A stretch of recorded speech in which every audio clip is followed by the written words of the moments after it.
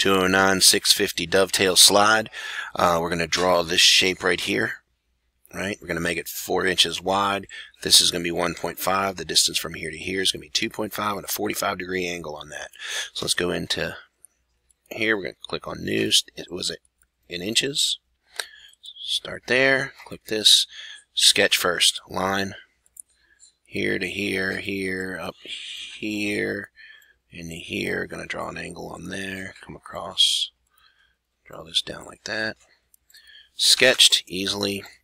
Going to do a coincident constraint between the midpoint of that and the origin point. That becomes blue. This distance across here was 4. Alright, this distance right here was 1.5. This distance from here to here was, let's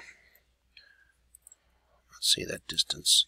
I was trying to do it in degrees, so I didn't fully constrain it. So do parallel constraint between this one and this one. Alright, and we'll over constrain it. Parallel constraint between this and this. Interesting. So let's do a horizontal constraint. Oh, I can't do that because this is on here. Right click on that, delete. Now we can do a parallel constraint between here and here. Alright, wait a minute. Parallel between this one and this one. Now they're parallel. Looks like I added a little piece right there. I'm going to go in here. Click on that and delete it.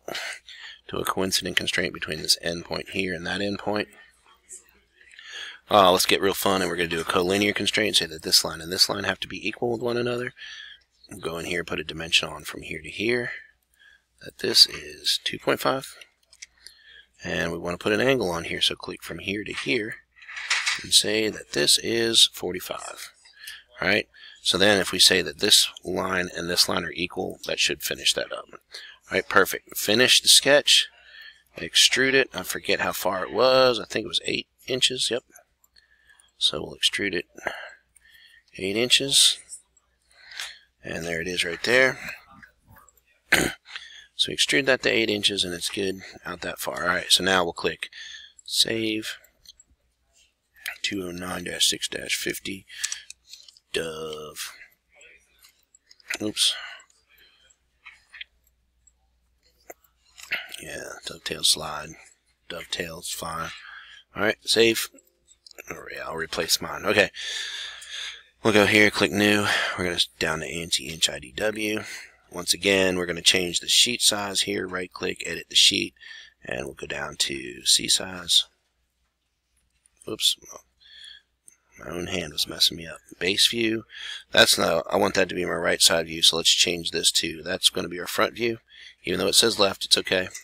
Make that our right side view, our top view, and an isometric view up here.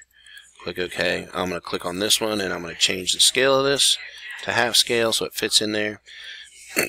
There was very few dimensions we needed to add to this. We were going to do a, we want to do a dimension that tells us how wide that is. We want to do a dimension that goes from here to here. We want to do a dimension that goes from here to here. Oops, I probably messed that up because I got that midpoint. So we'll go from that line to this line. I must have messed it up. Line to line. Put that in there like that. We can do a dimension that tells us from here to here. 2.5. So now we got that figured out. Alright, and then the only other thing we had left was the entire length of the part. So we'll put that in here so we know that. Alright, so we got that part of it figured out. Go to File, go to iProperties. We're going to go ahead and change the title of this to Dovetail, all caps, Dovetail Slide, and put our company name here. And part number,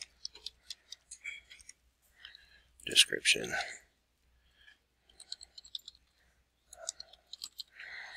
Click apply, close.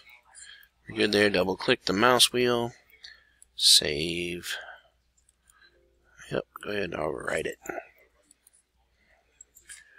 And export PDF file. We should be good.